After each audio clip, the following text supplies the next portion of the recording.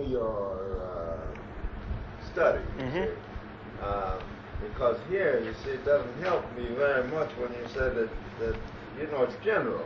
When you say that the confrontation, no.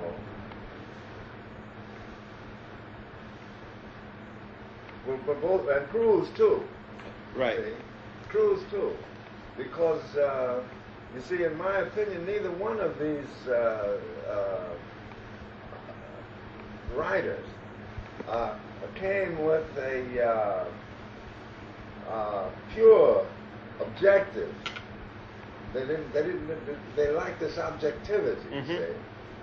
And so that you could easily be pulled one way completely out of sorts with reality.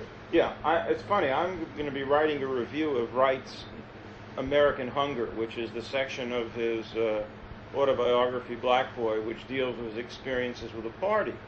And it struck me that that section was unrealistic. Yeah, unrealistic. In terms of his own experience. Because it talks about Chicago. Yeah. Now, I read that. It's my impression that he had a tough time with the party people in Chicago, but it was a very different story in New York. It was different in Chicago too. So that he was exaggerating. He exaggerates. He tells. You see, he tells what was the truth. I don't want to get away from that. He does tell the truth, but then he exaggerates it so much that he makes a caricature of the truth. See? Yeah, that's the impression that I get. But because I haven't done much on the Chicago scene, there's a big black comrade. Oh well, I know this is Hayward. See? Right. Yeah. But it is. This isn't Hayward in the book. Right. You know, Hayward is a mile. Right. He would never come down with a hammer and so forth. The party did all of these things, but you see, he would do a better service if he would tell how they did it. Right. See, one of the they would do it. They did it many times. You know, with kid gloves. You were struck, you were hit, and you didn't know what hit you. You know. See, one of the things that was sort of funny is, okay, Wright says that he sort of made a decision to sort of leave the party as an organization in 1936, when he was still in Chicago. Now, when I am going through all the daily workers, he's right in the thick of everything. Right. Was he a member of the party? Or? Sure, he was a member of the party. He worked for the Daily Worker. Was he active in the Harlem section, or was he tied in with a different section? Was he a member of a party unit? Well, he was with the cultural section, say, the cultural workers. Well, now there, the stories that he tells about the white liberals, you know, and it's true that he would run mostly with white liberals, you know, Moggs and what is his name, Howard Lawson. Howard Lawson, yes, and the others. Now there were 2 or 3 of them who actually understood the ideology, you see, of the party. And stood up for it, you know. But the others never stopped being liberals. See, I also get the impression that he would naturally be a little bit uncomfortable in that atmosphere. He was, in other words, with the cultural workers downtown rather than uptown. Yeah. So he wasn't tied in with the Harlem section. Not in the party right. organization. Did you run when, you know, during those years, did you have much contact with him in Harlem? Yeah. We used to have rap sessions all the time. You know, him, Ted Ward, and Ralph Ellison. You see, we were discussing literature, the role of literature, and mainly the idea of symbols to the writer, and how these symbols operated on them. Each one with Ellison. I think I discussed this. Not in detail, I don't think. Well, anyway, with somebody had asked me, says I maybe should write something on this. But it didn't go beyond that. You see, we didn't discuss politics at all.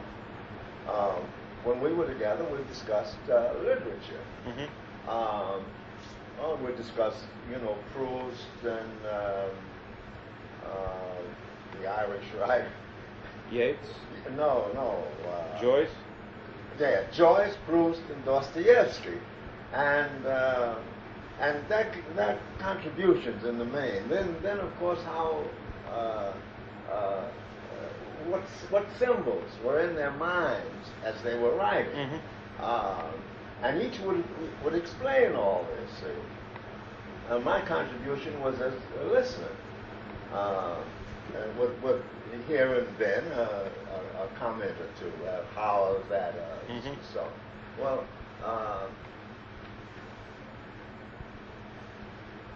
Ward, Ted Ward, who was a playwright, of course. Yeah, he wrote a play called Big White Fog. Big White Fog.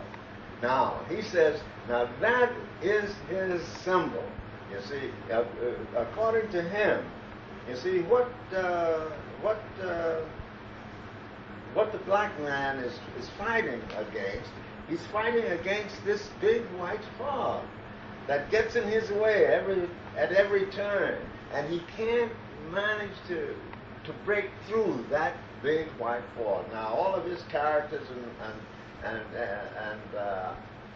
large and small relate to that. That they're confused in this fog and trying to get out of it. Well, Wright explained in quite some detail his symbol. His symbol was that of steel. The steel enclosure. That his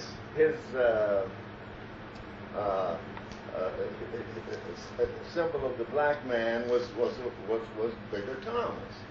You see, Bigger Thomas, when he was in this prison, and here was the white lawyer. What was his name? Max. Max. That's it. Max was trying to talk to him or convince him as to what he should do and so forth.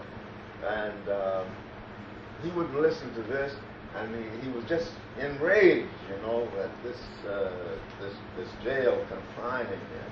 And so that wherever the black went in this society, he was confined by these steel cages, you see.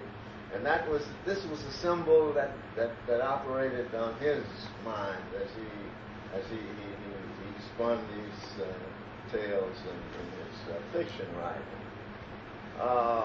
And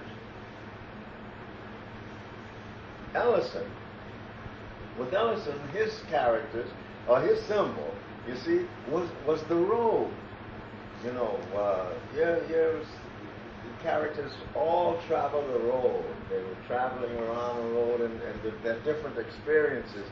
But always, this road was fraught with dangers at every turn. They never knew what was around the corner, or where they were going to stop, and it had no end to it. We were discussing, things of that sort. Now they seem rather light. They're not frivolous, but sort of a. Yeah, but see, but if you read Wright, you would not ever get the impression that kind of discussion could go on with a black Communist Party leader.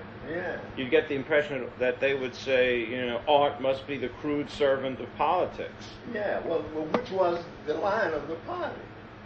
But then, you see, with me and being there, I was never, one of these straitjacketed people.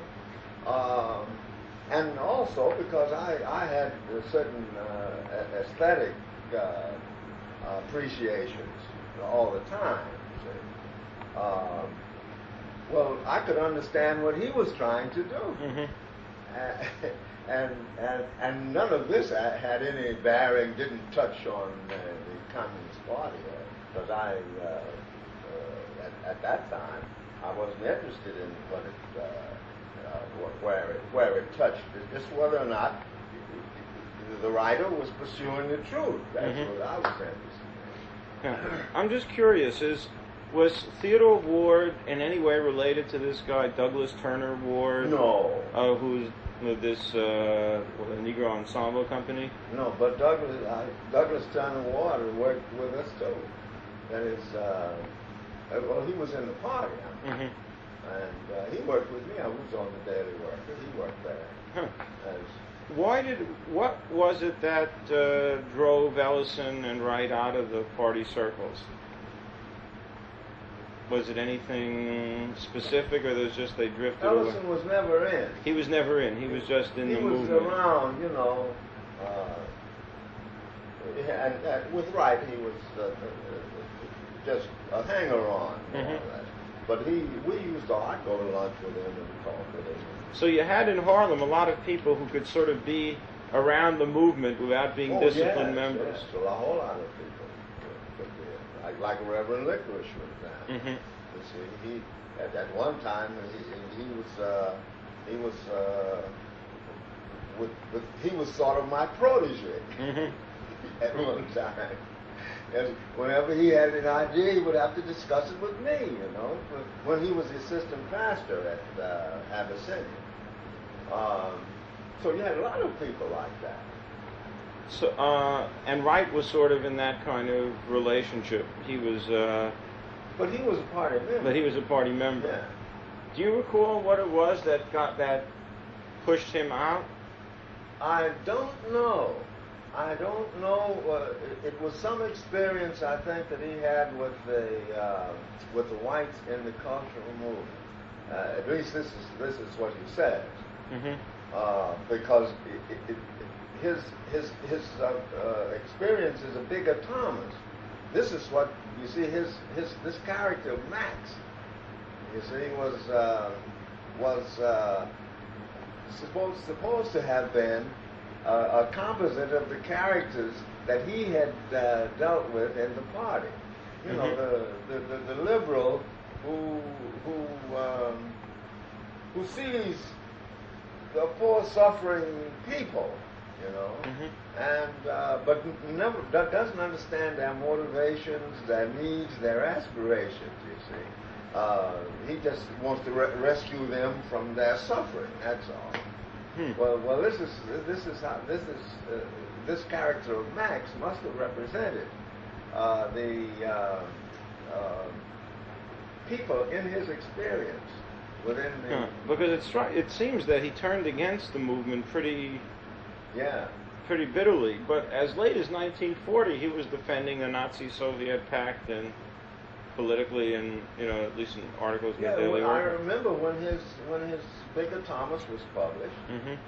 Well, of course, at that time, see, his Bigger Thomas was such a not an obscure character, but he was such an inscrutable character. See, this Bigger Thomas, see, no one could understand him. And Green, the novelist from North Carolina, see, discussed with Wright about Bigger Thomas, and he said, well, one thing he says I can't understand. He says I sympathize with your. He was a pretty. I don't know whether you remember the name. Green was quite a Southern writer at the time, and he says, but there was no handle. I couldn't get a handle on him. See? So he says that's one weakness that I have. Well, of course, I criticized him from a different point of view. I criticized it. I bought hall space, and we had a big discussion in Harlem. This was a this really was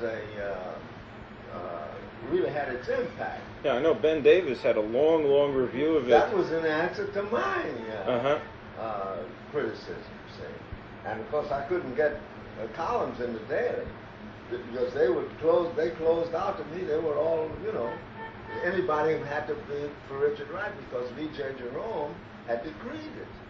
And so you mean so that criticism could only get in a very veiled way? Yeah, a very veiled way. So then Ben had a long. Well, you read it. Yeah. So Ben had a long piece in there, going back to Dostoevsky, Raskolnikov, and other Dostoevsky characters, in order to show what Richard was up to, and of course, this wasn't exactly true. See, that is what Richard was up to. I don't say that. I do say now my appreciation of the novel has changed somewhat. But he does have the character who is inscrutable to the sense of to the end. That you wonder, well, now what the hell can you do with that? See, he's a man who will not. He doesn't understand. He can only explode. See, that's all he can do. Mm-hmm. And this I think represents a basic philosophy of Richard, because when he left the Communist Party, he also left any kind of organized discipline movement. You see, then he went over with the existentialists. Mm-hmm. You see, and he wrote a novel. His novel, The Outsider. Yeah. Now, The Outsider, which was a rotten novel, in a sense, because it began peddling the idea, or it was peddling the idea, that some can be supermen. You see, some according to certain standards. Mm-hmm. That is, you can use your disability to rise above humanity in such a way that any act that you commit, including murder or anything else, can be justified.